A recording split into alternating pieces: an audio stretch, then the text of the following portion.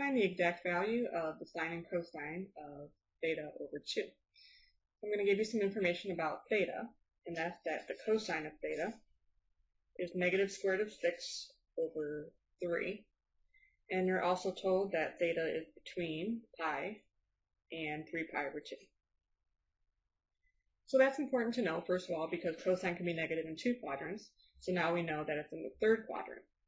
Another reason we need to know that is because theta is between pi and 3 pi over 2, so we need to know where is theta over 2 in between.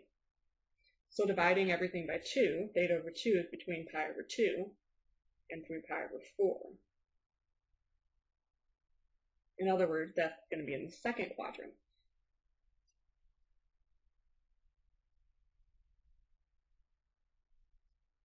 Okay, so that means that the sine of theta over 2, because you're in the 2nd quadrant, is going to be a positive square root. And then the cosine of theta over 2, because you're in the 2nd quadrant, cosine is going to be negative. Okay, so we always have to keep in mind where we are. Okay, so then for the sine of theta over 2, we're going to have 1 minus the cosine of the angle, which is given, so we don't need to draw a triangle because we don't need to find anything else. So 1 minus that minus, this becomes plus square root of 6 over 3 over 2. For the cosine of theta over 2, again, the negative out front. So then we're going to have 1 plus the negative, so it becomes minus 1 over 2.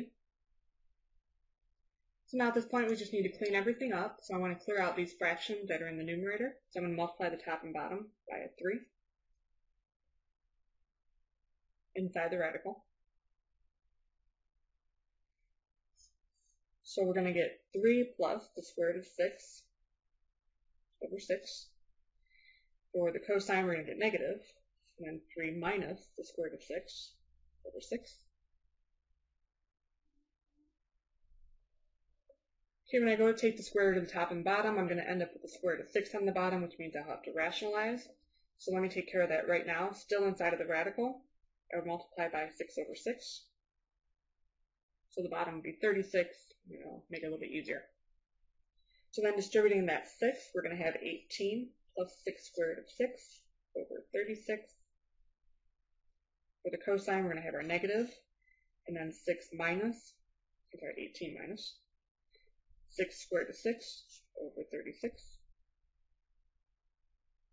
One more step, square root of top and bottom. So we're going to have the square root of 18 plus 6 square root of 6 all over 6.